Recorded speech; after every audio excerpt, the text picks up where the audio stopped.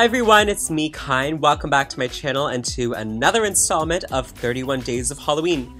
Today's look is this like sleeping beauty slash single mom having some me time, doing a mask, hair up in rollers, drinking champagne while taking a candlelit bath.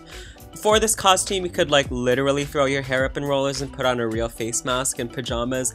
But I like to do this thing called trying. It's this new thing I do, and I want to look like a frumpy college girl on purpose, not by accident. So if you want to see how to get this makeup look for Halloween, just keep watching.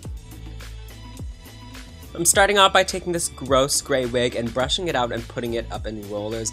You could use your own hair if you're like not a drag queen, but I'm a man with short hair. I initially wanted this to look like so good, but the hair was ratty and hard to brush through, so I kind of just threw it into rollers without any rhyme or reason. And when it's done, it should look like this. Now set her aside so we can do the makeup.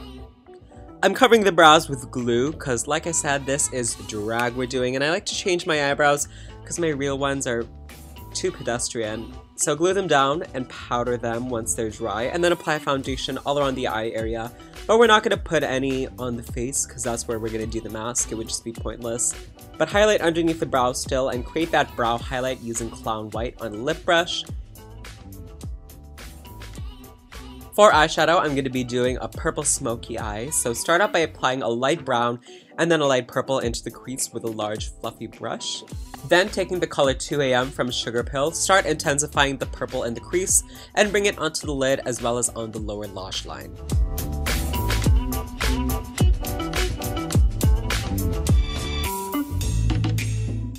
Next, I'm going to do some winged liner with black liquid liner, and I'm also lining the lower waterline with white Creme, which is a little queen trick to open up the eye area, which I'm sure you've seen me do if you're a subscriber. And then I'm outlining the white with black eyeshadow so it has a higher contrast, and then I'm going to blend this into the purple with a flat brush. And then here, I decided that the purple lid was not giving me enough drama, so I decided to add some black to the outer corner crease so it would be more smoky and more dark, and then just blend it out with more purple. Next, I'm putting in my contacts. These are from Desio eyes in the style Innocent White. I'm like obsessed with this color. And then I'm gonna apply my mascara and lashes. These lashes are from the company called Black Magic Lashes. I stacked the styles Electra and Raven. They're pretty big and dramatic, but I can tell they're like made for like natural beauties and not drag queens because the packaging is actually nice and not ratchet. Every time I wear them, I feel like a real life woman. And then I'm just going to create my eyebrows with brown eyeshadow, following the white line I made earlier and adding thickness wherever I wanted. And now we're finally going to do the face mask. You could use a real mask, but I think it would just easily smudge or crack and fall off your face. So if you want to wear this look for the long run, you'll want something that can dry and stay in place. So I opted for a mixture of liquid latex, green food coloring to color it, and then flour to thicken it to like a paste consistency. I was just worried that the green food coloring might stain my skin, but it didn't at all, so you don't have to worry about that.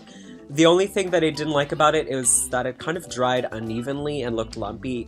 I mean, I guess some face masks are lumpy in nature, and I mean I wanted it to have texture and not look like I just painted it on, but like in some areas it almost dried clear, so I had to go in with a second layer to make sure the mask was really thick. And then here I put on purple lipstick to match the eyes, but after further deliberation and prayer I realized it wasn't looking good, so I switched to a red lip. And that's the finished look. Now you're ready to go eat some ice cream and cry and watch The Bachelor.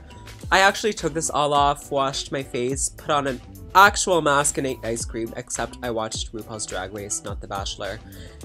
Thanks for watching, everyone. If you like this video, you can find many more like this on my channel. If you want to support me, you can wire me $7 million. And you can also subscribe, like, and comment. And I'll see you guys in my next video. Bye!